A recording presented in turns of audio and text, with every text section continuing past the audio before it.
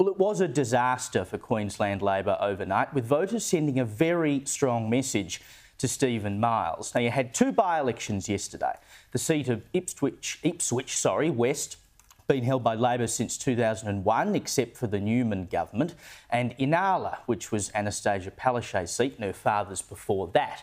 Now, Labor suffered a 15% swing and lost the Ipswich West by-election, and in Inala, Labor retained that seat but suffered an almost 31% swing. Finally, something that Steve-giggles Miles couldn't laugh about. Well, holding on to particularly Ipswich West was always going to be very hard. I said that. These results are clearly very bad. I was expecting a bad result, and they're even worse than that. Clearly, they wanted to send us a message that we need to work harder, particularly on cost of living and on community safety. Bloke looks like he's just rolled out of bed, but opposition leader David Crisafulli, as you can imagine, was on a high after these results. So I say to Queenslanders right across the state that it is time. It's time to get rid of a very bad government in a little over half a year's time. So to those Queenslanders thinking of voting for us for the first time, we are a unified and focused and disciplined opposition.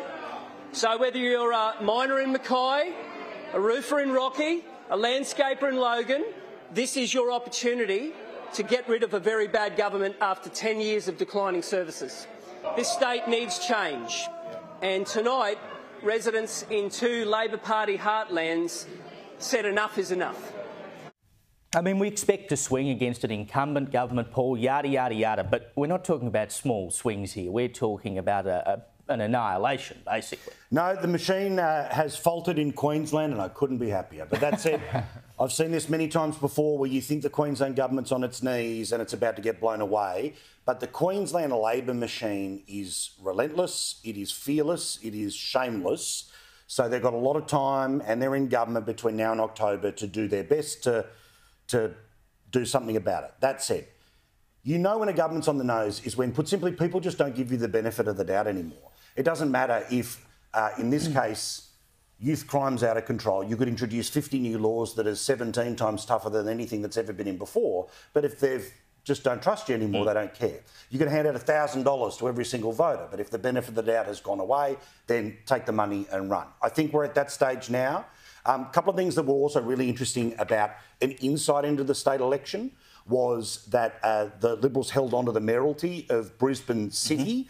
That was really important because the expectation was that the Greens were in some sort of surge and may well end up getting in a strong position.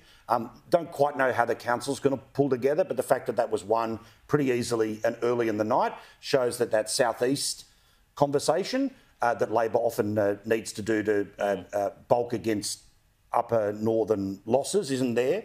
Townsville is fascinating too. Jenny Hill has been the Lord Mayor there, or been around local politics for the best part of 20 years. She's a strong Labor woman, and I've always had great dealings with her as the Townsville Mayor. But when we were there a few weeks ago, you could tell something was on. And right now, tonight, the One Nation-backed candidate is actually leading and in that mayoralty race.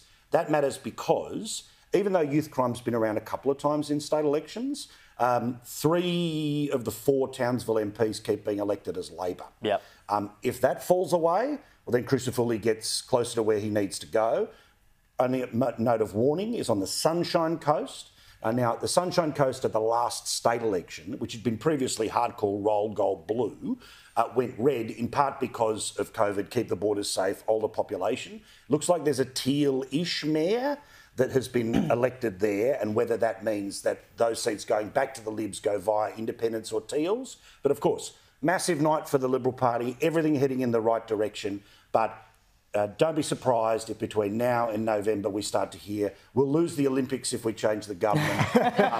And my favourite detail was Steve Miles putting on the maroon State of Origin hat, doing it how to votes. Please don't, and they whacked you anyway, pal.